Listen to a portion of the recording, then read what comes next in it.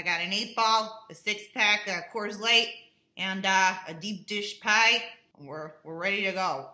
We got Robbie J. Lou on the line at the center of this controversy. I was on a lot of medication for ADHD. I was born with a golden spoon in my mouth, and money just really doesn't matter to me. I'm like, sorry, get pressed about it.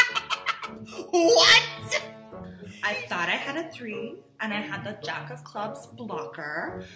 You know, I think what we have to be careful about when we examine these kinds of things, for all intents and purposes, is what the desired outcome will be for each and every scenario, and can we get through it with a modicum of self-respect, you know? And I, for one, think that we can. Yinzer.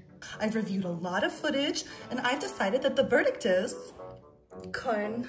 Hey, it's your boy Poppy. We're coming in for a conservative 10 to 12 hours today. I hope you brought recreational drugs. You know, some people are just never gonna be in the game. And I think we need to be honest about that, or it's predatory. All right, I got my boy Nick Vertucci on the line. How you doing, Nicky? I want you to know I'm gonna get to the bottom of this. I got a history in law enforcement. The show is my life. And whoever fucked with this is gonna incur the wrath of me. I'll tell you that much. I don't care if it's someone who works for me. I'm gonna tear him down. Sorry, I need some sleep chocolate. Oh, whoa, relax. My chat is so negative. You just told me you hope my mom dies in a fire. Y'all, that's too graphic. I'm gonna have to get some more moderators. Yo, what is going on? Hey guys, Doug Polk here. In this well-structured and concise video, I am going to outline the reasons why I agree with Garrett Adelstein that on Hustler Casino Live, Robbie J. Lou and her alleged co-conspirators were cheating. I will implicate no less than 2 people in extramarital affairs. Like, you guys are destroying my life.